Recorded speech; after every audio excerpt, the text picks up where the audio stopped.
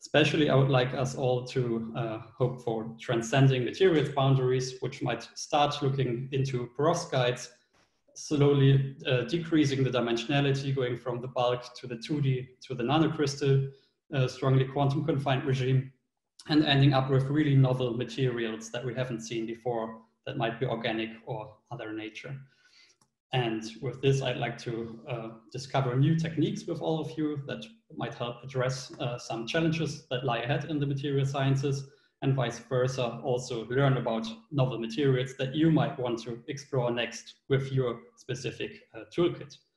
And last but not least, it's really a bit about thinking outside of the box, which is why I decided to invite a lot of speakers to give short presentation rather than focusing on a few speakers who present an entire paper, because this is about pitching new ideas and getting creative for our future work where physical contact, again, is not easily possible. So without further ado, I also give a little introduced talk about my own topic, which is about perovskites at the moment, even though I have interest in nanocrystals and organic materials as well. So here is work that I did at the Cavendish Laboratory in Cambridge. And this is about the charge carrier localization in thin films of alloyed perovskites, and how this might be useful actually for both solar cell and LED device optimization. So just as a brief recap for those of you in the audience that do not actually work on perovskites, these are materials that you can see displayed on the left that are formed of corner sharing halide octahedra with a bivalent cation, usually lead, sometimes also now tin and others, in their centers. And those octahedra themselves then are coordinated around an A-side cation in a cubic fashion. And this is usually something like cesium or methylammonium. And to date, there have been plenty of optoelectronically high-performing material devices based on these materials demonstrated, most importantly, solar cells that have now exceeded 25% efficiency, which is really astonishing, and also very efficient perovskite-based LEDs, as shown on the right. And my work really is concerned about connecting what makes these materials such efficient emitters, which again is helpful if no excited carriers are lost. That's also helpful for extracting them for solar cells, of course. So in a very brief version of the paper I'm presenting here, combining a variety of different methods, most importantly, transient photoluminescence and transient absorption spectroscopy, we looked at a whole zoo of these different materials, starting from the prototype shown here in gray, methylammonium lead iodide, or MAPI, all the way to the multi-A-side cation engineered potassium and rubidium, cesium, MAFA-based high-performing materials.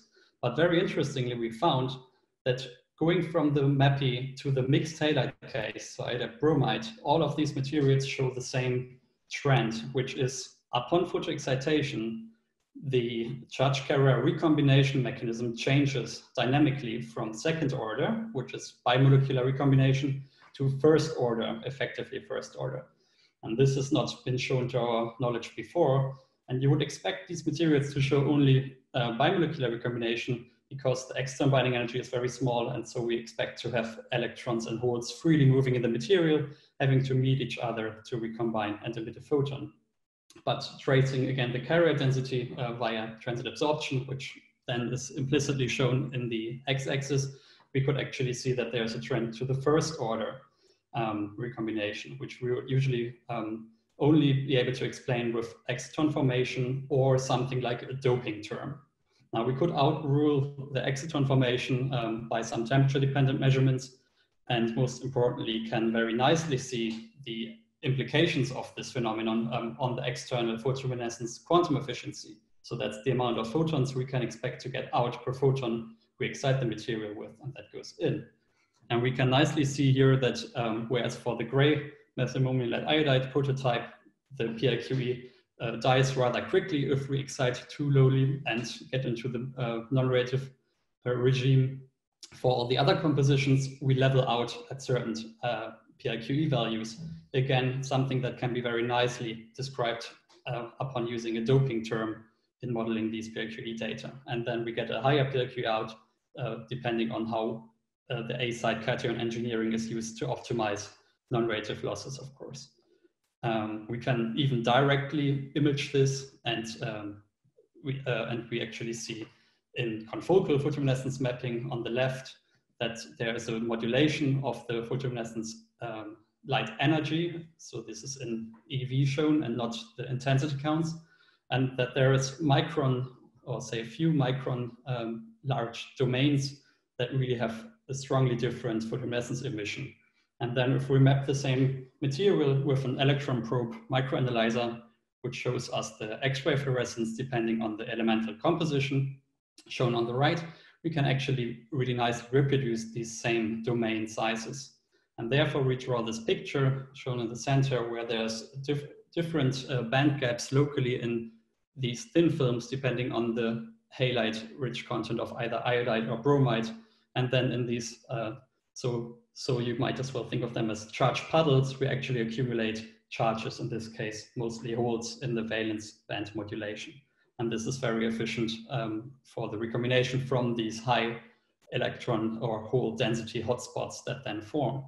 So this is already it from my side. In a nutshell, I've just shown you all that these alloy perovskites show very high performance and especially high photoluminescence, even at low carrier densities, which we attribute to a change dynamically from the second to the first order of recombination due to this effective doping term arising from energetic disorder, which creates these charge puddles from where you can very effectively recombine the moment an electron finds such puddles full of holes. And this is actually helpful, especially in the low carrier regime, where you then can still outcompete non-radiative losses. That I'd like to thank all the people involved in this work, mostly in Cambridge, and mostly my first co-author, Stuart, from Sam Strang's group, but also, of course, my supervisors, Felix and Richard, the funding bodies, and some pretty pictures on the right that have shown this.